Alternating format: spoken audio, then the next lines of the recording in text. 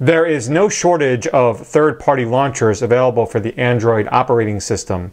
One of the newest to hit the marketplace is by SPB, and it's called SPB Shell 3D. It's a pretty cool launcher. The only downside, it's very expensive. It sells for $14.95. So I want to show you some of the features. You can then, decide whether it's worth the almost $15 price tag. So it includes a ton of home screens, each with its own kind of theme predetermined. You can of course rearrange things, to your own liking, but I want to show you all of the widgets that it comes with kind of pre-set up. So we're all the way to the left. This is kind of the clock widget, and it is completely themable. It comes with a ton of different themes. When you tap on it, you're brought to the regular Android clock, but when you go back and you hit the settings and you want to change the theme, you can see there are literally, a ton of different clocks you can choose from. They're all super slick looking, kind of high res, and then you have your alarm information and moon information as well.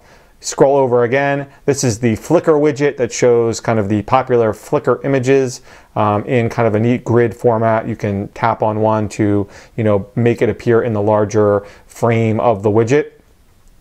This is the kind of 3D weather widget. Pretty cool. It's kind of animated. Yes, it's snowing on April 1st where I am. Unbelievable. And then at the bottom, you've kind of got a 4-day forecast where you can view the highs and lows for the upcoming days in your week. Pretty neat looking animations as well.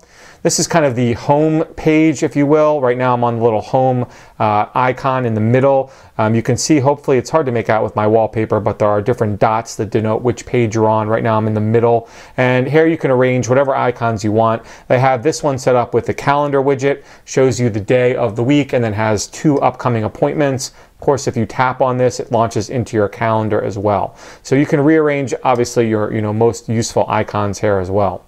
Scroll over again. This is kind of a cross between photos and geographical information. It's got a photo widget at the top. These are not Flickr, but your own personal photos. Well, you can add Flickr as well. When you tap on it, you'll see all of your gallery pictures, your Facebook and your Flickr. And then it has kind of a little, sidebar at the top that shows you the, different pictures that it wants to highlight. And then if you tap on one, it will launch in your viewer of choice. It also has different icons as well again for geographical information, maps, and navigation. And of course, you're free to choose to change those if you wish.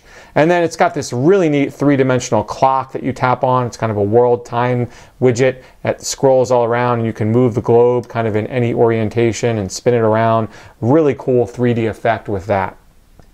The next page is kind of the people page or the social page. It has all the kind of social icons or apps preloaded there. You can see, my Twitter, Facebook, Foursquare. I've put some other ones in there as well. It's got this cool favorites widget at the top where you can tap on one of those favorites and, go into their contact information and from there call them or send them a text. It only shows you 3, but if you tap on the little icon, it expands it and shows you all of the favorites that you have in there. And then of course it has an SMS widget. I took the built-in one out and replace it with my Google Voice because that's what I use on a regular basis.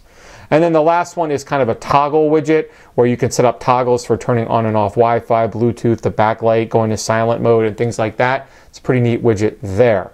It's really easy to jump from page to page. Scrolling is really smooth, but it also has this super cool 3D effect. If you tap on that little icon there, you see all of the pages in kind of a 3D little effect there, and you can spin around and easily jump from one page to another at any time.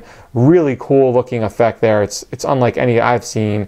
And again, it's super fast, super fluid. Right now I'm on the last page. If I want to go all the way to the other page, it's almost instantaneous. Really slick. You also have some space for icons at the bottom and what you like to call the dock. Right there's only 3, and then you've got the one for the app drawer as well. Going into the app drawer is pretty smooth as well. It launches quite quickly, and you can see you can scroll through.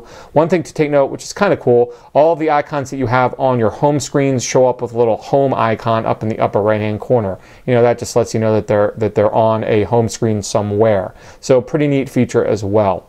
So SPB Shell 3D, again, it's available for $14.95 in the marketplace. I'm using it right now as my main launcher. The cool thing about it is, I've used other launchers and I've kind of had to, take elements from one launcher, combine it with widgets from another, and, make a kind of my own personal launcher. With this, it has everything I need all in one package. I don't need to use beautiful widgets as well as a DW launcher in combination. I'm sticking to this. It's all inclusive. It's got everything I need in a super slick, super cool graphical format. So I'll put a link in the video description where you can learn more about this. And if you have any questions about it, you can always leave me a comment below. Otherwise, you have a great day.